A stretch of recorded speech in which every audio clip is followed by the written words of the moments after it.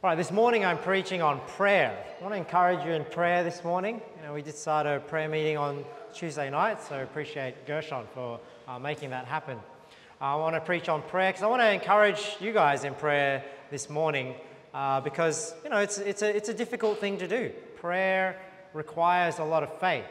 And this is why the title of this sermon this morning I got from James chapter 5. It's called the Prayer of Faith. So if we look here in James chapter 5, it says here, "Is any among you afflicted? Let him pray.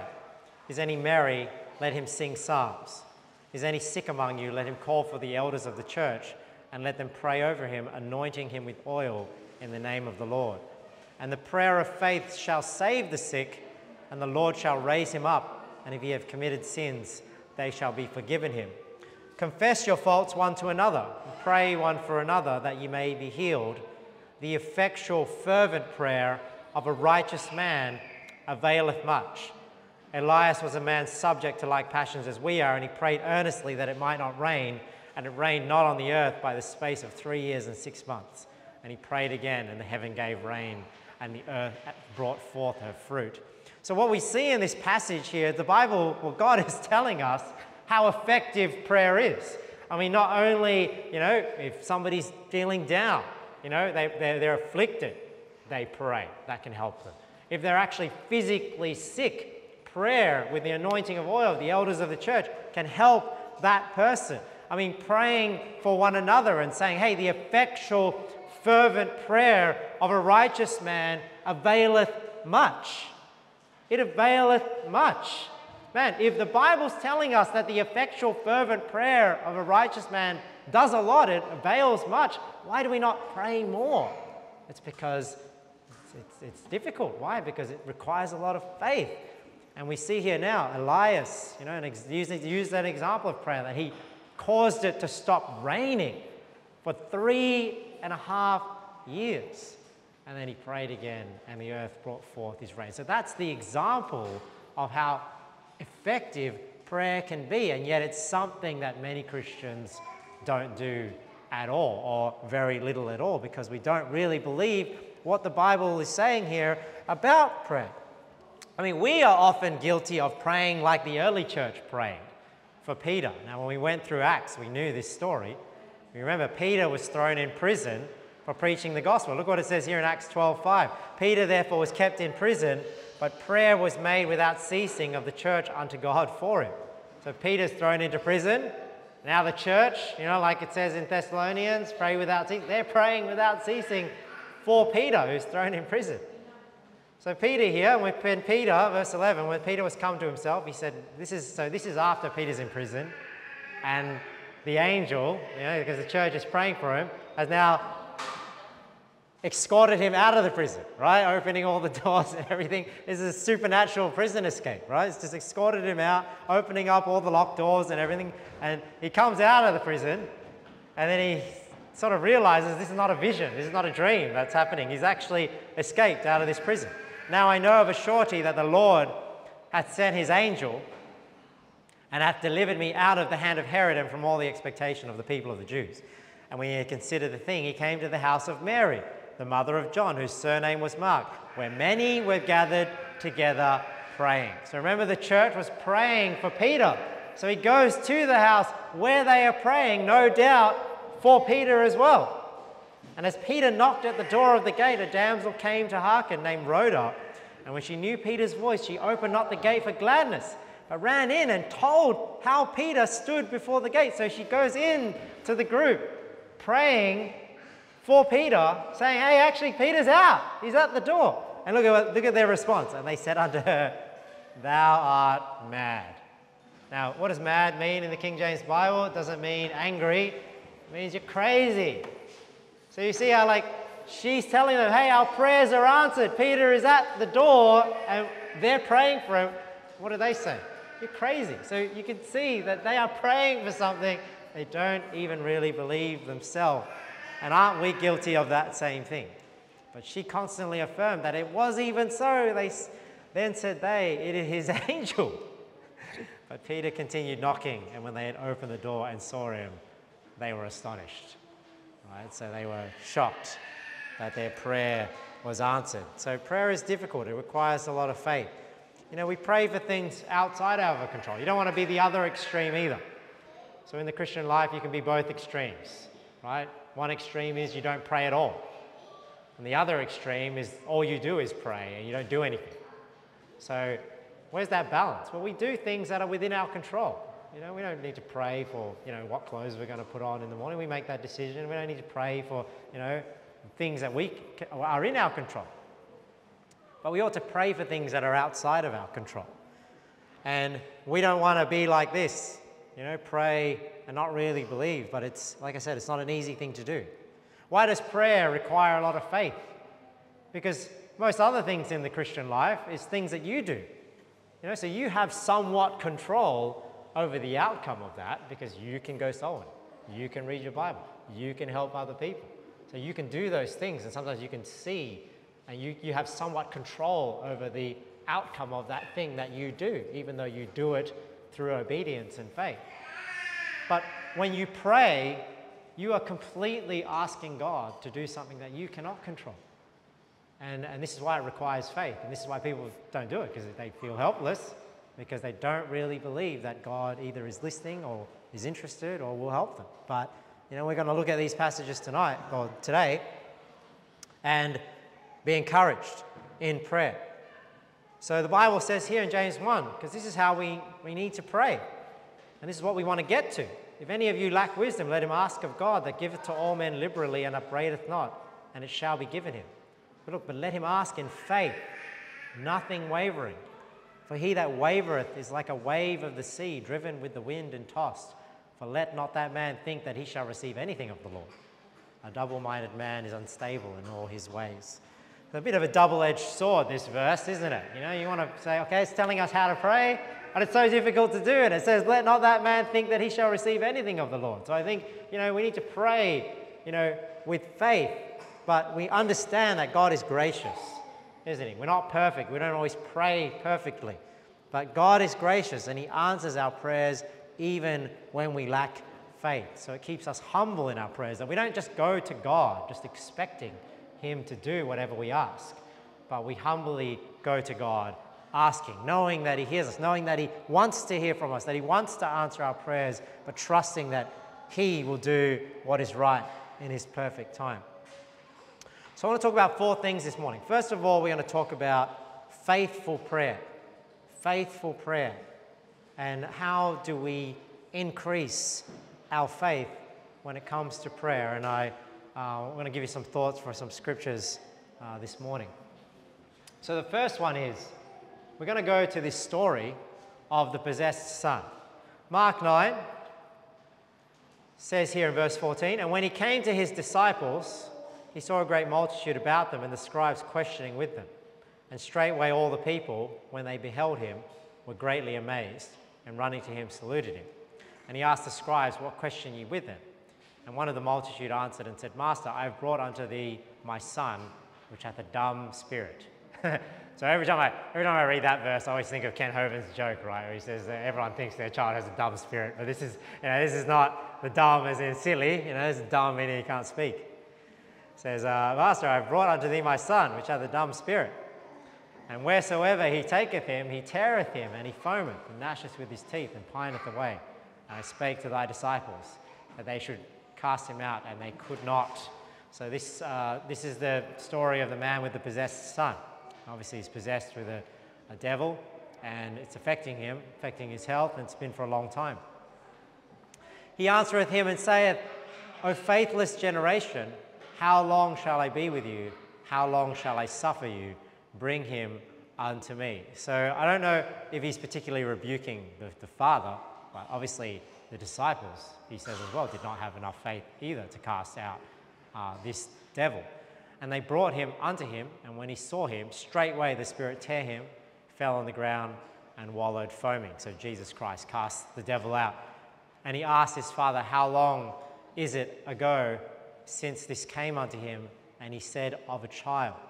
I think these verses here, when you hear from the Father, it's quite heartbreaking. And oft times it had cast him into the fire and into the waters to destroy him. But if thou canst do anything, have compassion on us and help us. So you see here, this is where prayer is required, right? Because the Father, especially with health challenges, I mean, you've done all you can. You try and do everything within your control. And now it's left all up to God.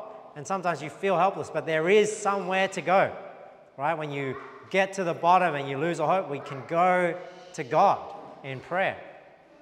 Jesus said unto him, if thou canst believe, all things are possible to him that believeth. And straightway the father of the child cried out and said with tears, Lord, I believe, help thou mine unbelief. So this is often our heart. You know, we want to believe what we're praying for, but it's difficult. So that's one thing we can pray for. It's kind of ironic. You know, how do you pray to help with your unbelief if you don't have the faith to pray for that in the beginning? But, you know, this is where God's grace comes in. And you can see the heart of the Father here, that he struggles to have the faith that Jesus is requiring of him to ask this thing. And he asked Jesus to even help him in his unbelief.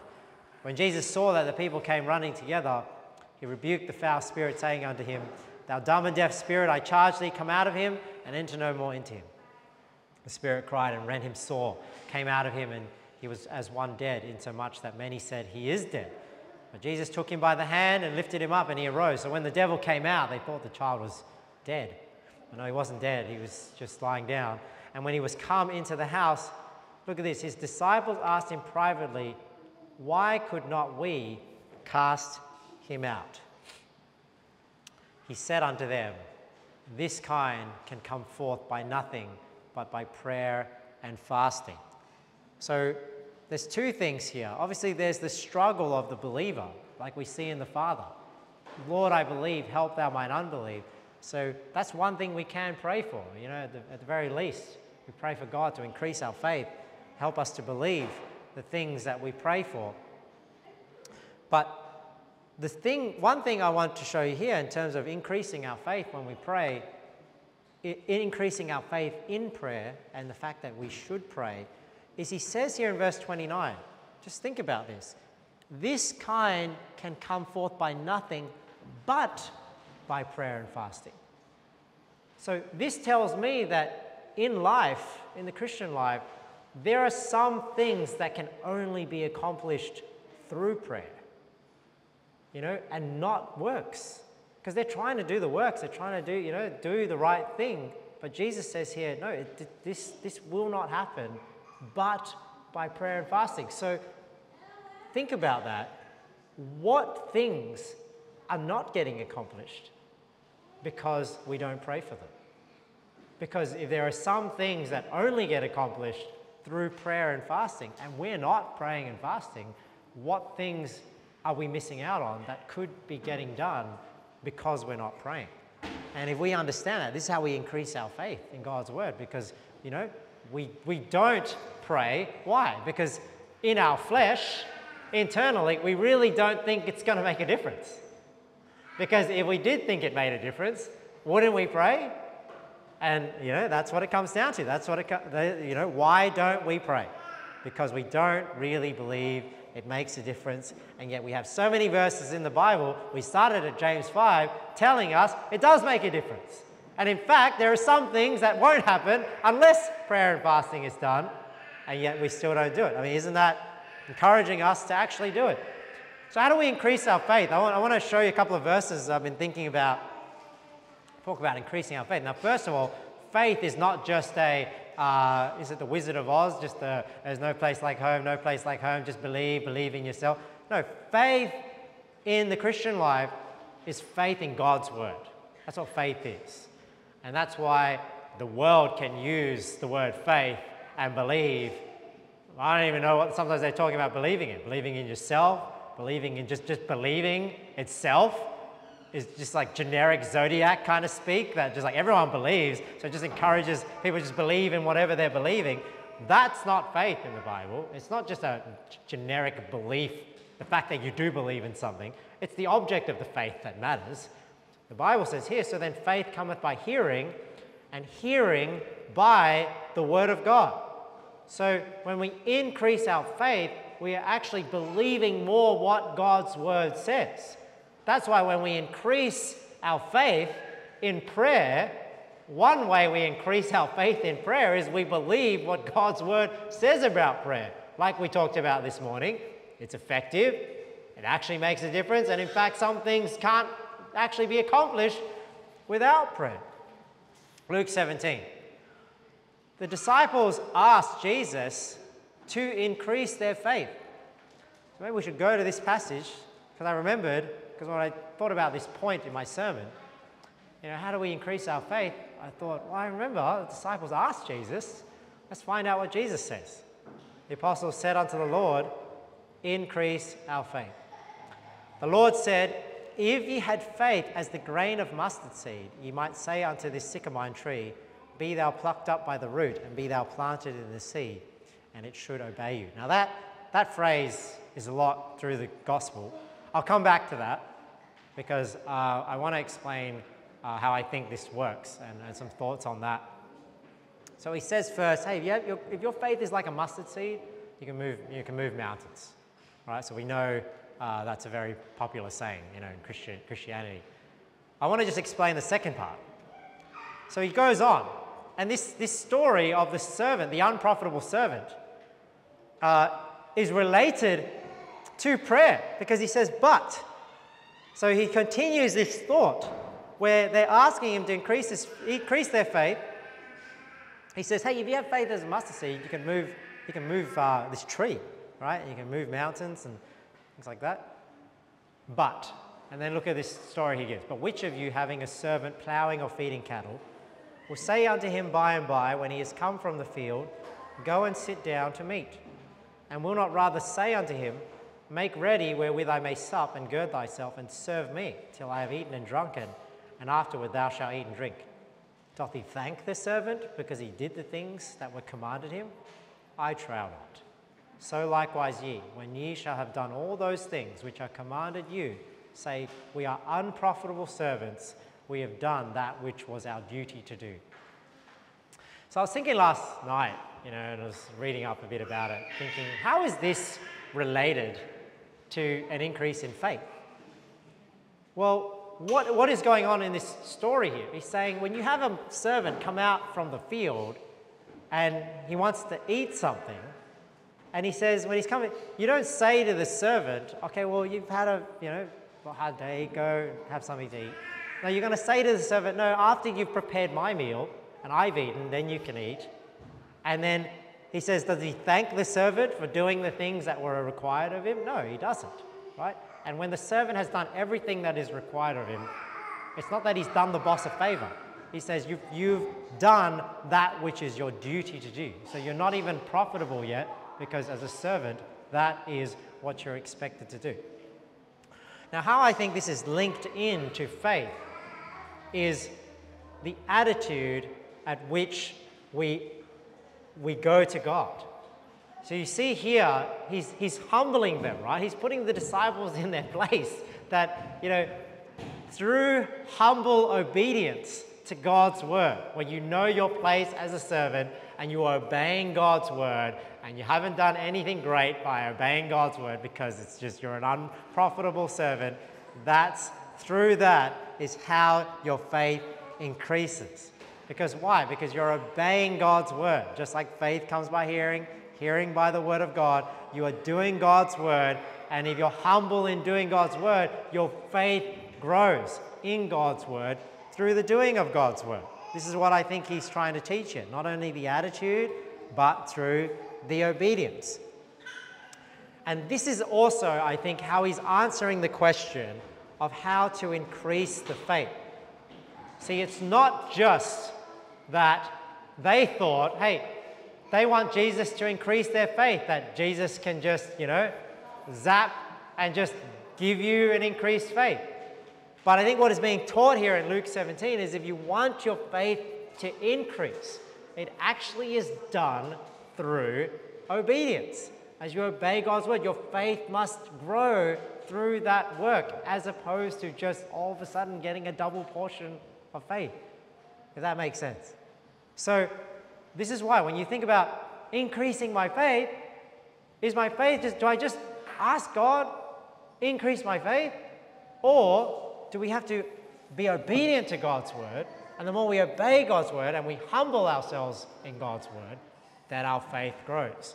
And this is why I think it's linked to the mustard seed, because I often heard it said that even if you have faith as a mustard seed, and then, they say it's not the size of your faith, it's where you put it, and then it's able to move mountains and things like that. But I don't think that that's what is actually being taught. So there's a few thoughts. That's the thought I've always heard, which is, if you have a little faith, you try to encourage people that have like very little faith, say, well, even if you, have it in the right person or whatever, it can move mountains, right? Now with salvation, obviously that's true. Put our faith on Jesus Christ, hey, the impossible is possible. As we grow in our faith in the Christian life, I don't think that's the analogy of the mustard seed, because when Jesus explains the mustard seed in Mark 4, it says here, he said, "Whereunto shall we liken the kingdom of God? Or with what comparison shall we compare it? It is like a grain of mustard seed, which when it is sown in the earth is less than all the seeds that be in the earth. But when it is sown, it groweth up, and becometh greater than all herbs, and shooteth out great branches, so that the fowls of the air may lodge under the shadow of it." So you see, the analogy of the mustard seed is, yes, it starts small, but even though it's the smallest of all seeds, it grows and it has the potential, right, to grow into this huge tree that not only, can support others and bring shade to others, it helps others. That's what I think the analogy of faith is that when it's saying you can do great things, it's not in the state of the mustard seed, it's just that the mustard seed has potential. And through obedience, right, and as we walk in God's word and our faith can grow to the point where we accomplish great things. But I don't think somebody accomplishes great things with a mustard seed faith in the sense it stays a mustard seed. I think they accomplish great things that it has the potential, if that makes sense. Even that mustard seed faith has the potential to grow into that great tree, but how do we release that potential? Well, that's why I think Jesus is teaching them. Well, it's through works and walking in faith in God's word. So faithful prayer. Let's go on to the second point I have here. The model prayer. The model prayer. So the model prayer, that's what I think it should be called. A lot of people call it the Lord's Prayer. But, I don't think it's right to be called that way, because Jesus is not actually praying in Matthew 6 and in other places where he goes over what's known as the Lord's Prayer. It should be known as the model prayer, because it's a guide as to how to pray. But where do we see the Lord's Prayer? We'll go to that later on in this point. The Lord's Prayer we see in John 17. John 17 is when Jesus actually prays to God, and you can now actually see how the Lord Jesus Christ prays, as opposed to just giving a guideline of, hey, this is what some things you could pray for. Matthew 6, "And when thou prayest, thou shalt not be as the hypocrites are, for they love to pray standing in the synagogues and in the corners of the streets, that they may be seen of men. Verily I say unto you, they have their reward." So before he goes into the model prayer, he talks about the right attitude we should have towards prayer, and it's not a show, right? It is something that should be earnestly, we are seeking God. "But thou, when thou prayest, enter into thy closet, and when thou hast shut thy door, pray to thy Father which is in secret, and thy Father which seeth in secret shall reward thee openly." So, in the King James Bible, this Old English here, like closet, a lot of people think, they take this in today's use of the word closet, and they think they have a prayer closet. So God is not expecting you to go into your wardrobe and pray, go into this little room, which some people do, because in the older English, closet was just like a private room. So he's just saying, you go into a private area to pray. It's not necessarily saying you have to go into this small enclosed closet with your clothes and everything like that, which is what a lot of people do, but they're just taking this word with the current meaning as opposed to what it meant in 1611. "But when ye pray, use not vain repetitions as the heathen do, for they think that they shall be heard for their much speaking. And this is the irony of this passage, that Jesus is saying, before he goes over the model prayer, don't use vain repetitions as the heathen do. And then what do the Orthodox and the Catholics and some Protestants do? They take this passage and then they just turn it into a vain repetition prayer, where it's just words that they just repeat. And it's just something that they say they're praying, but they're just repeating words. So where Jesus has said, don't use vain repetitions, because it's not the amount of words or the amount of times that you say it, the number of Hail Marys and all this, turn it into your Hail Mary and rosary beads. No, he's giving us a model prayer to say, hey, when we pray to God, these are the sort of things we should pray for. Be not ye therefore like unto them, for your Father knoweth what things ye have need of before ye ask him. Now this is an interesting verse, because what he's saying here is, one thing is, you're not trying to get God to, you're not letting God know something that he doesn't already know. So then when you think, well, when I pray, I'm not informing God of what my prayer is. So then what am I doing? And I think the idea of prayer, and by extension, prayer and fasting, is you are actually showing God the earnestness of your prayer. How bad you actually want it to actually pray. That's what God is looking for, because he's not looking for the content, right? That's for yourself, right? You remind yourself what you need to pray for. That's why we have prayer lists. But when we pray, it's not like we're letting God know something he doesn't already know. We are actually showing the earnestness of our prayer by asking him. Because he says here, your Father knoweth what things ye have need of before ye ask him. After this manner, therefore, pray ye, Our Father which art in heaven, hallowed be thy name. Thy kingdom come, thy will be done, as it is in heaven. So the way I've sort of sectioned off the model prayer is, the first part is you kind of praising God, glorifying God in heaven, wanting his will be done on earth. Give us this day our daily bread. Forgive us our debts as we forgive our debtors. So this next two verses is God providing for us, physically, but also spiritually. Not only salvation, but also the daily food of his word. And then the last one is protection. So you can remember the 3 Ps. We praise God, we ask for him to provide for us, and protection. Lead us not into temptation, but deliver us from evil. So that's protecting us from ourselves, temptation, but we're also protecting us from outside as well. For thine is the kingdom and the power and the glory forever. Amen. So that we should call the model prayer. I know it's known as the Lord's Prayer, but I think it's better to refer to the Lord's Prayer as John 17, because this is where we actually see how Jesus prays.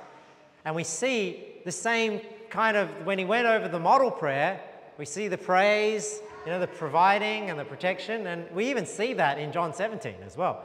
So John 17, these words spake Jesus and lifted up his eyes to heaven and said, Father, the hour is come.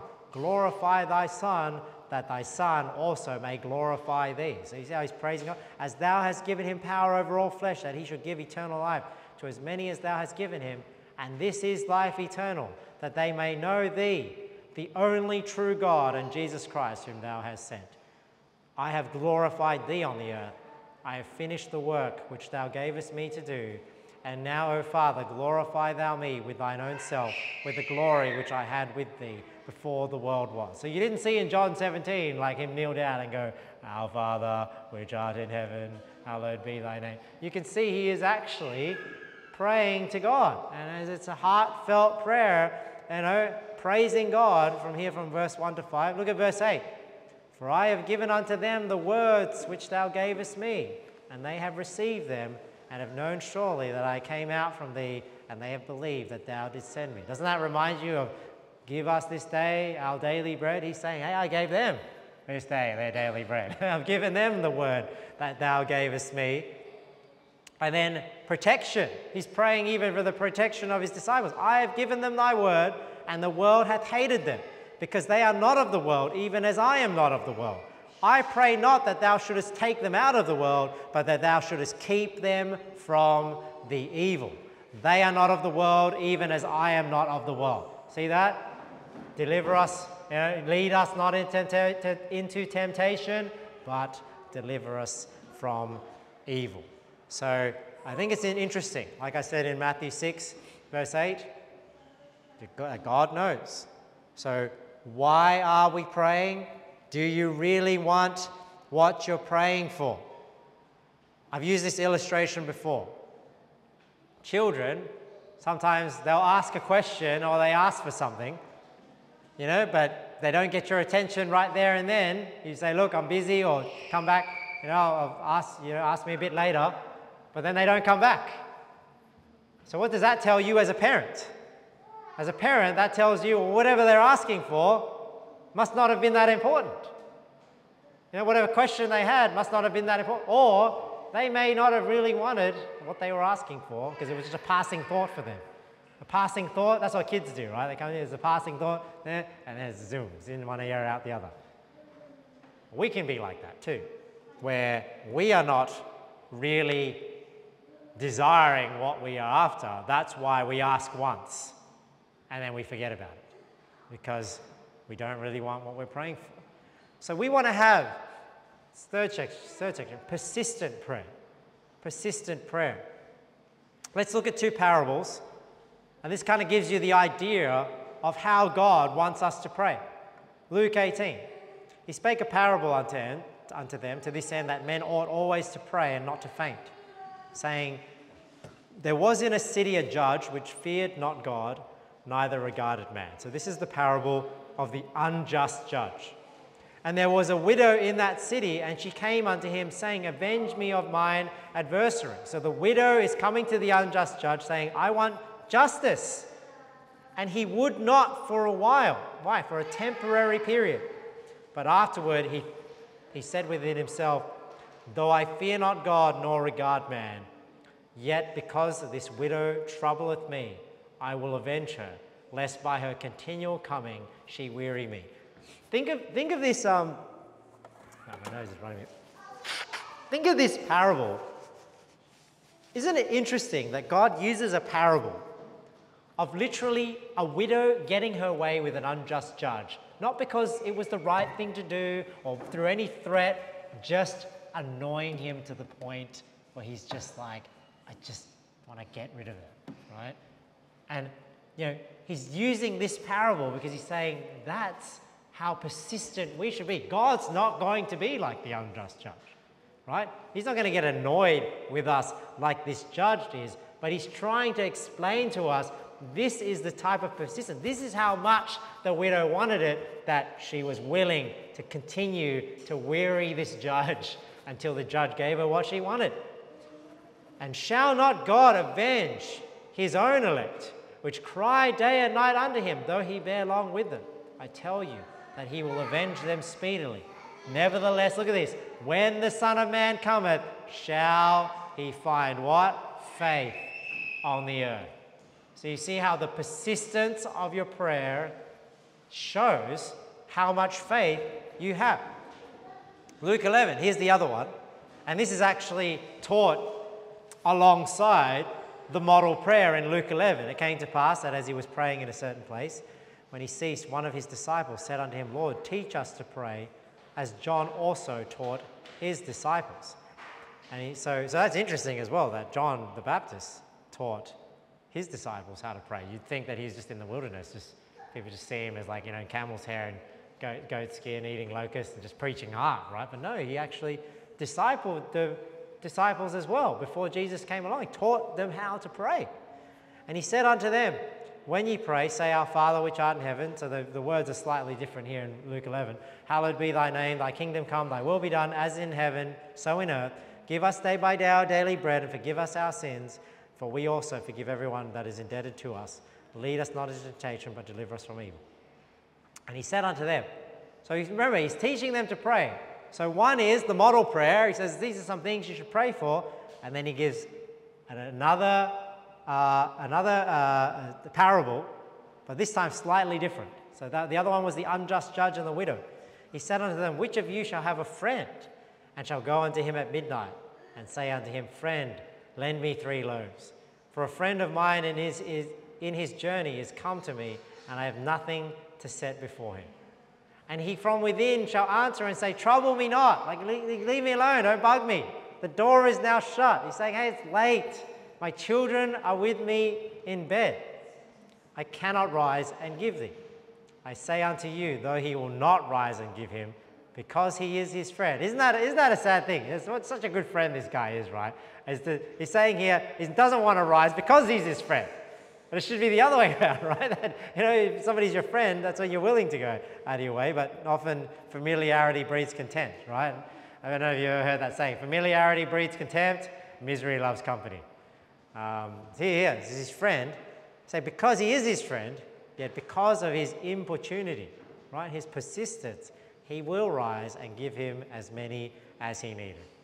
And I say unto you, ask and it shall be given you, seek and ye shall find, knock and it shall be opened unto you. For everyone that asketh receiveth, and he that seeketh findeth, and to him that knocketh it shall be opened. If a son shall ask bread of any of you that is a father, will he give him a stone? Or if he ask a fish, will he for a fish give him a serpent? Or if he shall ask for an egg, will he offer him a scorpion? If ye then, being evil, know how to give good gifts unto your children, how much more shall your heavenly Father give the Holy Spirit to them that ask him? So, a lot of lessons there in Luke 11, but we see there the model prayer we already talked about. We see there the same persistence that he's teaching when he taught the parable of the unjust judge, where he's giving us the idea of how we ought to pray to show the earnestness of our prayer to the point of, in an earthly sort of fashion to other people. It'd be like nagging them. But he's saying, no, he's not being nagged. This is how he wants us to show our earnestness. And he's saying, hey, when he finishes off, does God respond with bad things? No, because if Father loves their child, God loves us. He will answer our prayers in his time. So this is what he means. This is what the Bible means when the Bible says pray without ceasing. You keep asking God for the things that you desire. But the last one we got to talk about is, are the things that you desire according to God's will? So this is the last caveat, right? So number 4, godly prayer. Godly prayer. Because when we read these passages like we just saw, ask and you receive, seek and you shall knock. I think a lot of Christians get the wrong idea that if they're just persistent in ungodly prayers, that they'll get what they want. But that's not the case. So we have to pray according to God's will. So you may read verses like, so Matthew 7 is similar to the one we just read in Luke. Ask and it shall be given you, seek and ye shall find, knock and it shall be opened unto you. For everyone that asketh receiveth, and he that seeketh findeth, and to him that knocketh it shall be opened. Or what man is there of you, whom if his son ask bread, will he give him a stone? Or if he ask a fish, will he give him a serpent? If ye then, being evil, know how to give good gifts unto your children, how much more shall your Father which is in heaven give good things to them that ask him? Again here, John 14. Verily, verily, I say unto you, he that believeth on me, the works that I do shall he do also, and greater works than these, because I go unto my Father. And whatsoever ye shall ask in my name, that will I do, that the Father may be glorified in the Son. If ye shall ask anything in my name, I will do it. And it kind of makes me think that it's related to that unprofitable servant, where the unprofitable servant, is just humbly doing his Lord's will and realizes that he's not doing his Lord any favor, he's just obeying God. So as we obey God, we increase in faith. We also increase in our knowledge of what God desires and what his will is. So our prayers become more godly rather than more worldly, just asking for things for ourselves. Matthew 21, in all things, whatsoever ye shall ask in prayer, believing, ye shall receive. Man, I'm sure the prosperity gospel preachers, they love these verses, right? Just name it and claim it. But don't you have this mindset that you just name it and claim it? If you just pray for the things that you desire, God's going to give them to you? No. Because what does James say? Look what James 4 says. From whence come wars and fightings among you?